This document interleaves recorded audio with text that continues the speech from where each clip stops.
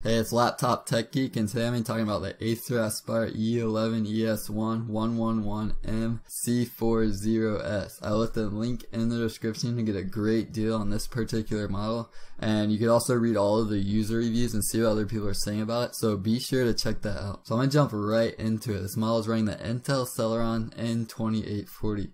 Now, this processor is designed for entry-level notebooks. It's an entry-level processor, and it just gets the job done with basic tasks, checking your email, browsing the web, and it can handle basic office applications just fine. It has a 2.16 GHz to 2.58 GHz clock speed, so it could dynamically increase or decrease depending on the tasks that you're doing.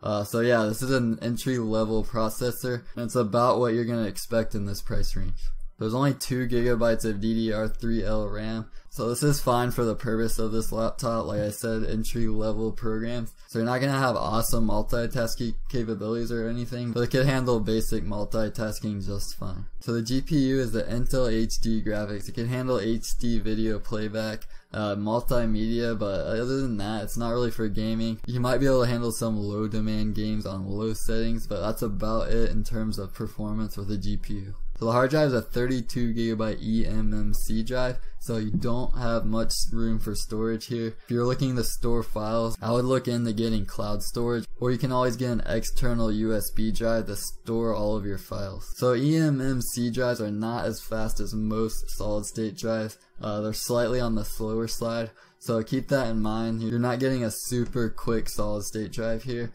But again, for the purpose of this laptop, you're not looking for an awesome performance or anything like that. You just want something low cost that gets the job done. So other notes, there's 11-inch display.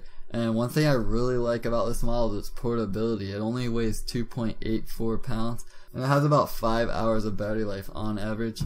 There's one USB 2 port, one USB 3 port, an HDMI out port, and it also has a HD webcam and Bluetooth support. So to conclude, if you need something that's portable and gets the job done for a low cost, this Acer Aspire is a good choice for you. Acer is a reliable brand, and they're known for their good build quality. Be sure to check out the link below in the description to get a great deal on this model, and you're also going to read those user reviews and see what other people are saying about it. Hope you found this quick overview helpful.